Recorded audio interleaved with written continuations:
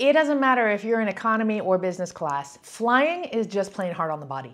And there's a science to long-haul flight comfort. In this video, I'm sharing all, and I mean all, of my top long-haul flight hacks, long-haul flight essentials, and more, so you can not only survive, but thrive on your next trip. And you can learn why this shirt is my secret weapon. And also make sure you watch to the end for a secret tip that I probably should not be sharing with the world, and I might get some flack for it, but in the name of helping everybody travel smart in style, I'm gonna do it anyway. Let's do this.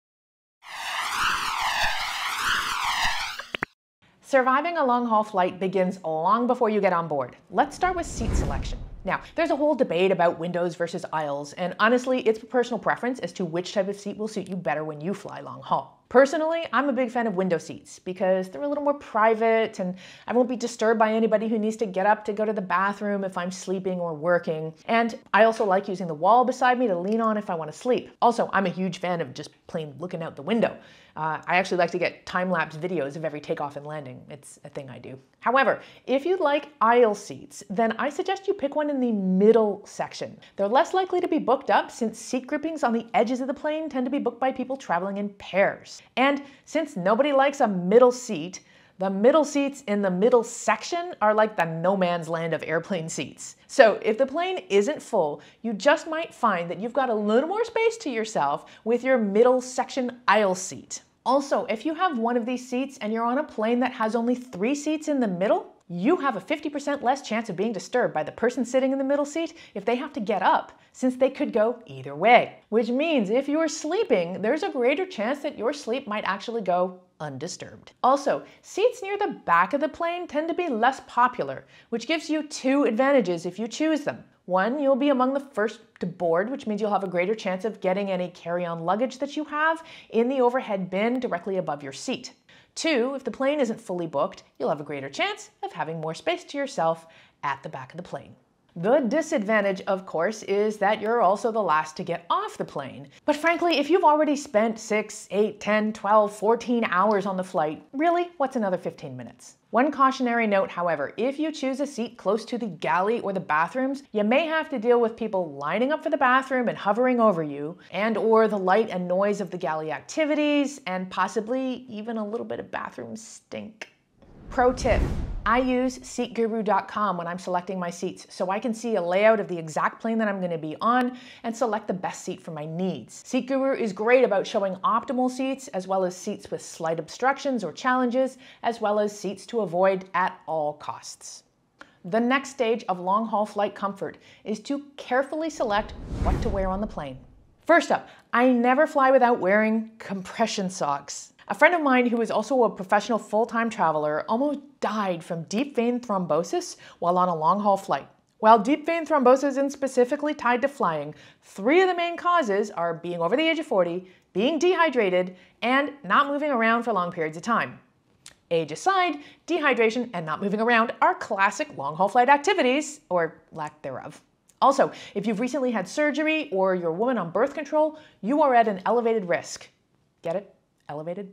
Compression socks help with increasing blood circulation, which reduces the chances of getting blood clots, which if they move up to your heart can be life-threatening. But also, flying is just plain hard on the body, which I've already said. I find that my feet swell up when I'm on a long-haul flight, and it can sometimes take days for the swelling to go away. Compression socks help massively with this. Lastly, I don't know if it's psychosomatic or not, but I get restless legs a lot when I fly, and compression socks seem to help with this as well.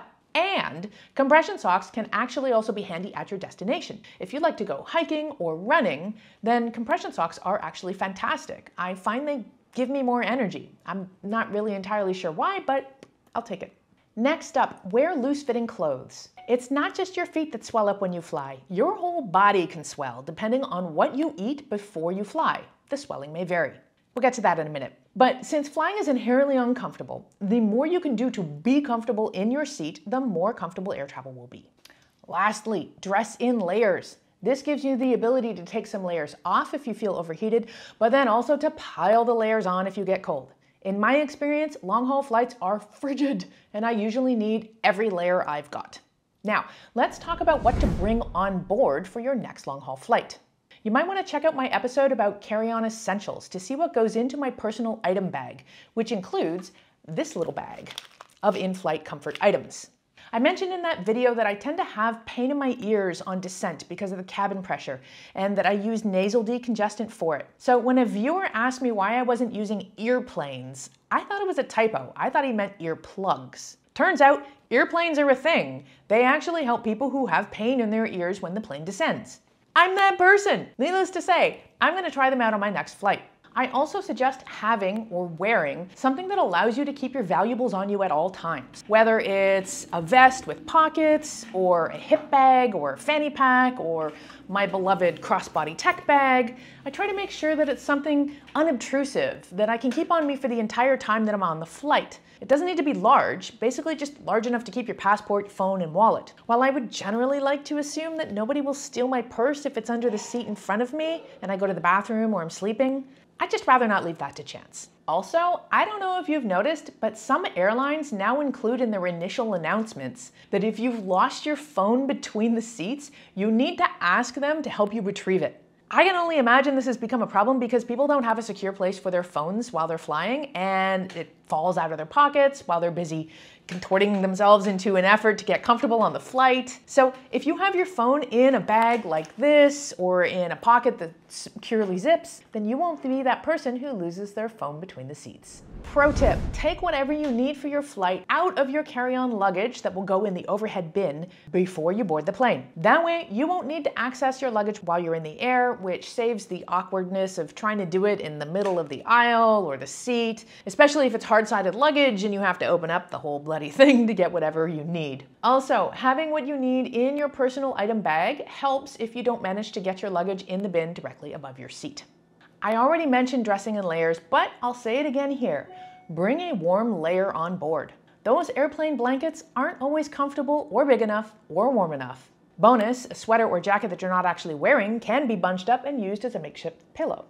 If you want to level up this strategy, bring along a pillowcase and stuff it with a few clothing items to use as a pillow on board. This is part of the pillowcase hack strategy that I referred to in my episode about reducing carry-on baggage fees. In terms of entertainment, I tend to use the in-flight entertainment system on the seat back in front of me, or I read my Kindle, or I get some work done on my laptop. But I notice a lot of people these days tend to watch their favorite shows on their own devices. To that end, make sure that you download shows to your phone or tablet in advance of your flight. While you're busy downloading shows, download the airline's app as well. Some airlines that don't have screens on the seat back in front of you will give you in-flight access to entertainment through special in-flight Wi-Fi that you can watch on your devices, but only if you've downloaded the app in advance. Lastly, you may also want to download music or meditations that can help you sleep, as well as block out some noise. Rounding out this beefy category of what to bring on board are three last things. One is a power bank to charge your devices that may not have a long battery life, just in case there are no outlets at your seat. And of course, it goes without saying, but I'm going to say it anyway, make sure your devices are fully charged before flying. Two is a change of clothes. Not only is it advisable to have a change of clothes with you on board, especially if you're checking luggage and that luggage gets lost, but you may just want to change your clothes at the end of a long-haul flight so you feel a little more human on arrival. This last one is a bit unconventional, and you won't need it on board so much as when you land, and this is a global data SIM card, or eSIM.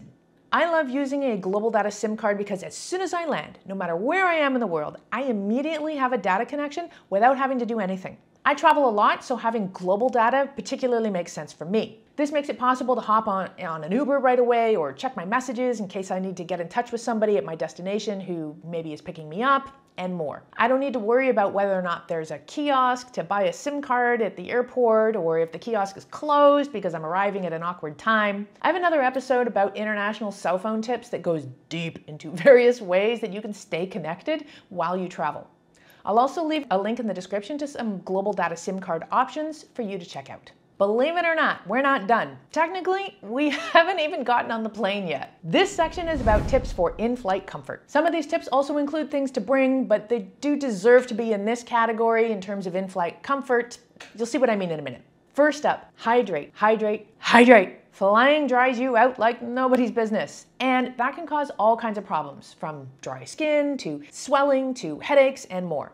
I don't tend to drink a lot on short flights because I don't want to get up and pee, but when it comes to long haul flights, there's no getting around the fact that I'm going to have to pee, so I may as well drink up. And if you're like me and you're used to drinking a healthy amount of water on the ground, you may want to bring some electrolytes with you to enhance the hydration element while you're in the air. I always make sure to have my reusable water bottle with me, and I fill it up in the airport after clearing security, so I have a full liter to start with. If you need to refill on the airplane, which you should if it's a long haul flight, don't fill it up with water from the plane taps in the bathroom. Don't even brush your teeth with this water. Those water tanks on airplanes are notoriously crawling with icky things. So instead, I ask the flight attendant to fill it for me because they use bottled water. So I'm not entirely saving the planet with this because, of course, this is getting refilled with plastic bottled water, but at least they're larger bottles, and more importantly, I don't have to get 100 refills of the tiny water cups that they hand out. I can get one refill of my large bottle and be good for a big chunk of the flight. If the flight attendant is nonplussed by you handing them a large water bottle to refill, then you can just tell them that they don't need to fill it entirely, but that you would appreciate not creating additional waste with the disposable cups. Honestly, how can they argue with that? Now, what's the opposite of hydration? You got it, dehydration. And that's what you're gonna do to yourself if you drink coffee or alcohol before or during your flight. First off, both coffee and alcohol are diuretics, which means you're gonna have to pee more often than necessary, which on a flight is not a good thing. I mean, you have seen those bathrooms, right? And if you're like me and you have a credit card to give you lounge access, you might be inspired to have that glass of wine before your flight, or even with your meal on the flight, especially if you think it's gonna help you sleep. But just be aware, it is completely counterproductive, on the hydration front at least. So if you drink a glass of wine on your next flight and you end up with a headache, don't say I didn't warn you. Flights don't just dry out your insides, they dry out your outside as well, like lips and skin. So to enhance your in-flight comfort, you might want to bring some lip balm and moisturizer for your face and hands. And if, despite your best efforts, you still end up with a dehydration headache, make sure you bring painkillers. I remember one awful long-haul flight where I had 2 glasses of wine before getting on the plane, and I had a headache so bad that it devolved into a full-on migraine, and I had nothing to take away the pain. On a 14-hour flight. Never again. In terms of eating, cabin pressure changes at altitude make things swell, including the gas inside your body. This is why you fart more when you fly. And don't tell me that you don't fart when you fly, we all do. The trick is to fart less. And the way to do that is to eat light before and during your flight and to avoid greasy foods and dairy. Speaking of food, we all know that airplane food isn't always palatable, so you can increase your long-haul flight comfort by bringing some comfort food snacks. I'm a big fan of Lara bars, and whenever I travel, I have a few of these goodies just in case I'm really hungry and there's no meal in sight. Just remember, if you bring fresh fruit or vegetables on board the plane, you'll need to either consume them or discard them before entering a new country. Now, I'm not a big fan of neck pillows or eye masks or earplugs, each for their own reasons. Neck pillows take up space and are really not all that comfortable. And I don't like the feeling of eye masks on my face and the pressure of the band around my head. And earplugs block out the environment, which is what they're meant to do, obviously. But for some reason, I'm not a fan. I prefer to have a greater awareness of my surroundings. However, this shirt is a perfect alternative to eye masks because they doubled up the material at the front of the hood, so it works kind of like an eye mask without being a total blackout scenario, which again, I like to be aware of my surroundings. Also, as an added benefit, the hood keeps me warm. I'll leave more info about this merino wool hoodie in the description. If you plan on sleeping, which if it's a long haul flight, you would be well advised to do if at all possible, then you'll enhance your chances of sleeping a little bit better if you follow your regular sleep routine. So if you normally would brush your teeth and have a little stretch before going to bed when you're at home, then try to do that on the plane as well. Now, the ever-present debate, what kind of earphones to wear? Everyone has pros and cons. Over-the-head headphones might not be comfy in terms of resting your head on the side, but earbuds can fall out, and if they're wireless, they'll be almost impossible to find if they do fall out. I love how these earbuds, because they have a special thing that goes over the ear that ensures that they're gonna stay in place no matter what I do. See? But for a slightly more comfortable option, you might want to consider something like sleep phones. This band is super comfy and it goes around your head and it has Bluetooth speakers on the sides, so you can sleep or exercise or whatever and they won't move. The only challenge is I don't find that blocks out the ambient noise as well as over-the-ear headphones or earbuds do. But to each their own. This is the light version, which I got so it would be handy for exercising as well as sleep. But they have a sleep version that's made of fleece that will be super comfy and might be a little bit better at blocking out the ambient noise. All right, last section, jet lag, as in how to avoid it. Who am I kidding? You can't avoid jet lag. And it doesn't matter how much travel experience you have, it is the almighty equalizer. But there are a few things you can do to minimize the effects. First up, melatonin. This over-the-counter supplement can help you sleep even if your body is on a different circadian rhythm. Take it before you go to sleep at your destination. If you want to get a jump start on getting onto the time zone that you're flying to, then you can even take melatonin on the plane at your destination's bedtime. Some people swear by changing their watches or clocks to the destination's time as soon as they board the plane. Then they sleep and eat according to the destination time rather than whatever's happening on the plane. Well, in theory, this is a great idea. I have tried it a few times and I find it problematic for red-eye flights in particular because I should be sleeping when dinner is served and I may not be able to sleep because of the commotion of dinner being served, or I might end up missing a whole night of sleep and I can be a bit of a zombie for a few days when that happens. If you want a little bit of scientific assistance in minimizing jet lag, there are a few apps specifically for jet lag out there to help you with this. Two popular choices are Time Shifter and Uplift Naturally. They help you adjust your circadian rhythm with a variety of techniques and exercises. I personally haven't tried either one, but I do know people who swear by them. All right, you've been patient. Here is the last and long-awaited of my long-haul flight hacks. I tried it for the first time on my last long-haul flight and it totally worked. Are you ready? Here goes. If you have reason to believe that your flight isn't full, and you can usually suss that out during online check-in, then you might want to try this hack. Be the last person to board. Now, I am not usually that person. I like to get on the plane, get my luggage in the overhead bin above me, and settle in. But, well, I could explain it, but you know what? I'll just show it to you instead. Okay, so a final update to my strategy of changing seats without having to pay for it. At the suggestion of a reader yesterday, he said wait to board until the very, very end because you are allowed to change seats on the airplane when everybody has boarded and seated. So I waited, very counterintuitively. I did not get in line, and I waited and I waited and I waited. And I was one of the last people to board, and I said to the flight attendant as I got on the plane, any chance I can change seats? She said when everybody is seated, you can change seats. So as I was moving to the back of the plane where my seat was allocated, I saw a row free. I spotted it, and I got my luggage in the overhead compartment above it, and here I am. I have my window seat. I have a free row, and I'm good for the next 9.5 hours. All right, your turn. What is your expert air travel advice? Did any of my tips here surprise you? How will you change your next in-flight routine? Let it rip in the comments so we can all travel smart in style. I'm Nora Dunn, aka the Professional Hobo, and thank you for watching.